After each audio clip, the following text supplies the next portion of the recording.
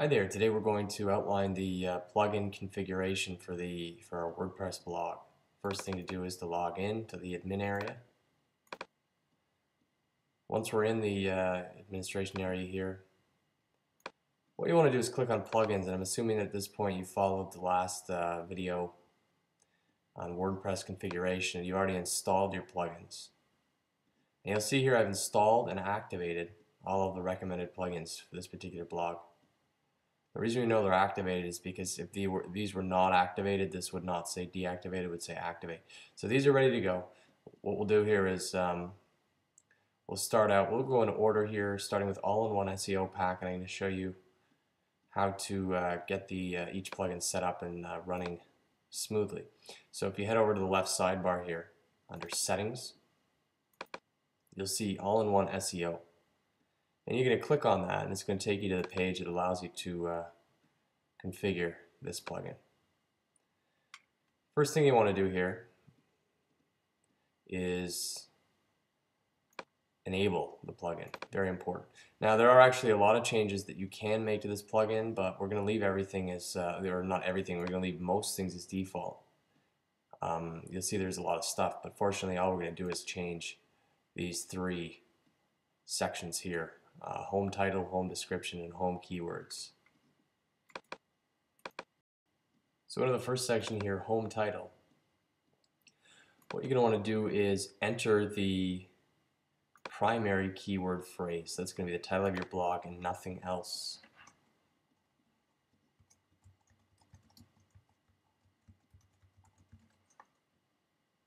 And under home description, what we're going to do is add a one-sentence description with the primary keyword phrase included. So it'd be something like this. I'll just paste what I've already done.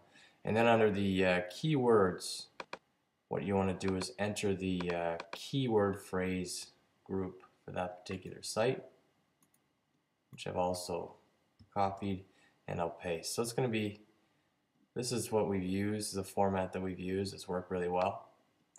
And we recommend that you stick to it. Now for this particular plugin, the all-in-one SEO plugin, that's all we're actually going to change. So once you've made the changes, double check that the plugin status is enabled, and then click on update options. I just want to show you really quickly here. Let's say we enter all the information and we leave it set as disabled. Click on update options. Now you'll see at the top here, it will tell you that it's not enabled at this point, which is good. It's got this big red thing up here that says it has to be enabled in order to work. So anyways, I'll go back down here, enable it, and once it's enabled, we are good to go. And we'll head on to the next plugin over here. Back on the left sidebar here under settings, the next plugin that we will configure is the easy privacy policy. Now this is a very easy one to set up. What you'll do here is just head a little further down the page, click here on create privacy page.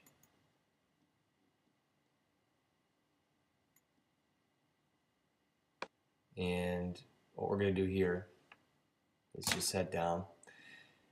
You'll want to confirm that the blog name is correct.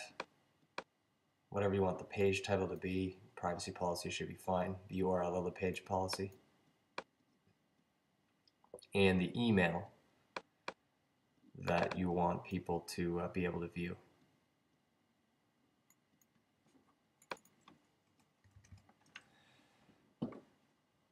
If you want to make any modifications to the privacy policy, you can do it here. But you'll see that once you've entered your email address up at the top there, it's going to be replaced in here. So usually I'll just leave it as default. There's nothing special that I want to put in here. And once you've entered the information, you're going to click on Update Privacy page.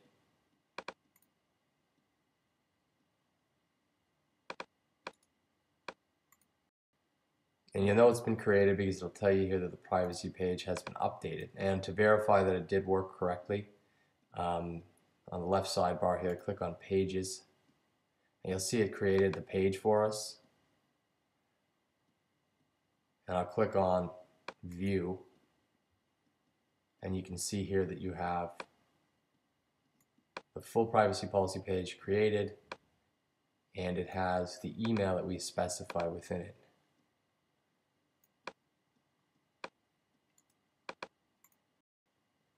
So that's it for the privacy policy plugin. The next thing we'll do is I'll go back here and we'll head to the next one.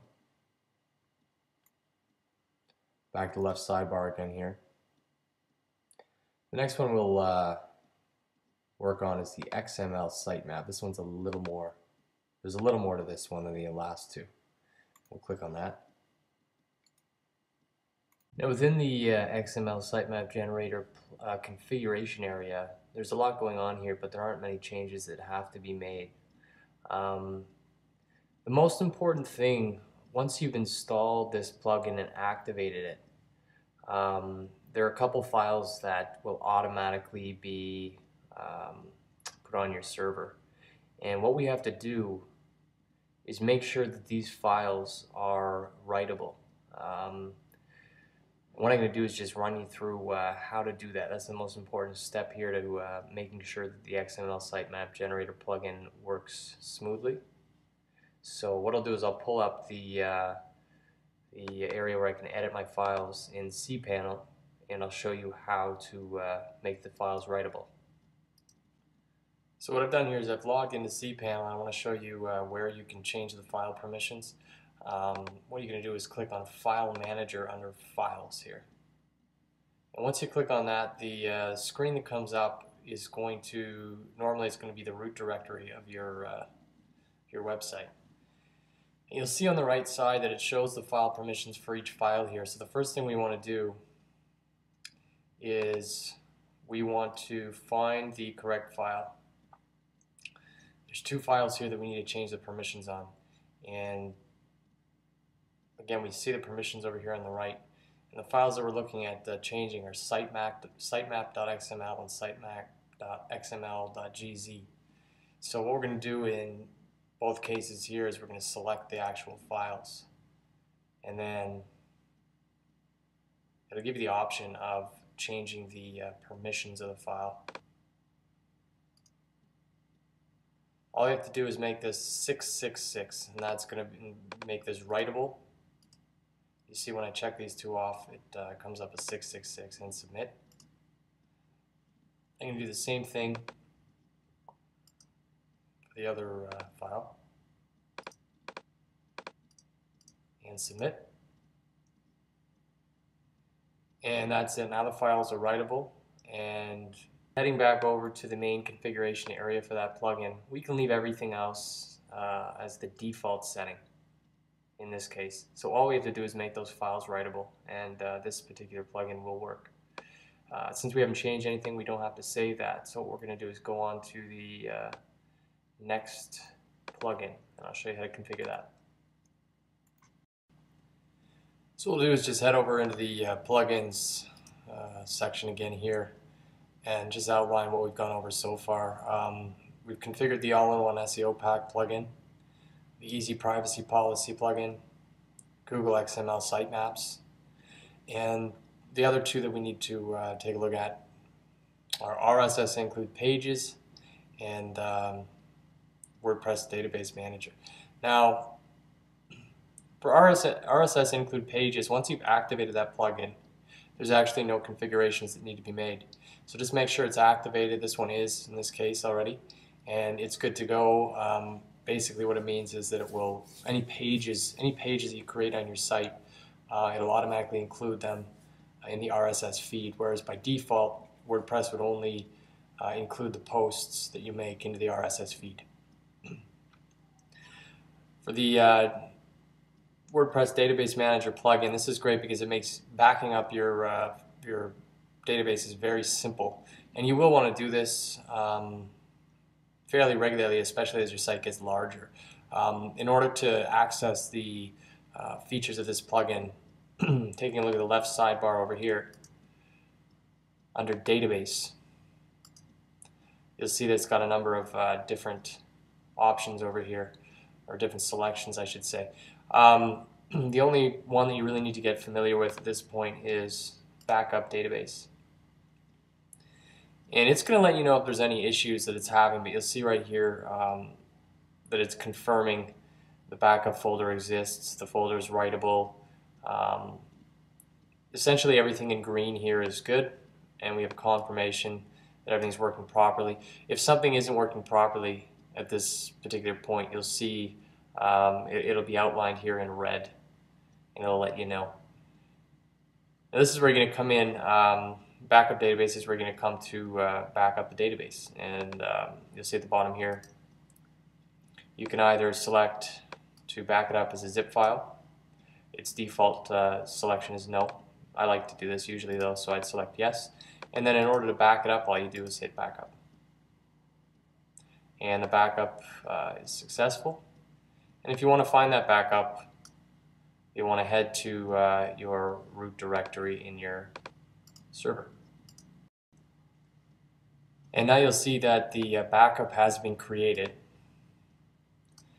And by default, it will be created here under database. It says database backup 2, and this is exactly where you're going to find it. You can change that if you want, but you know, keeping things simple here, you may as well just leave it as is. This is how you know where to find where the backup is. So what I'll do here is just a quick recap again of what we've gone over. Head back to the plugins section here. Under all-in-one SEO pack, what we did was we left everything as default except for the site title, site description, and the site keywords, and then we enabled that plugin. For easy privacy policy, we left everything as default except we had to make sure that the email address was correct. For XML sitemaps plugin, everything in the actual plugin configuration is left as default. However, what we had to do was make 2 files writable on our server. And in order to do that, we had to log in to cPanel under File Manager and select the 2 files and make their permissions writable. They should read 666. RSS includes is an automatic configuration. There's nothing needed to be done for this one. And under WP DB Manager, all we had to do was back up the database. Everything else was okay as default by clicking on Backup Database. So that's all. I hope this has been helpful to you guys. If you have any other questions, you can let us know on the forum or send us an email. Thanks.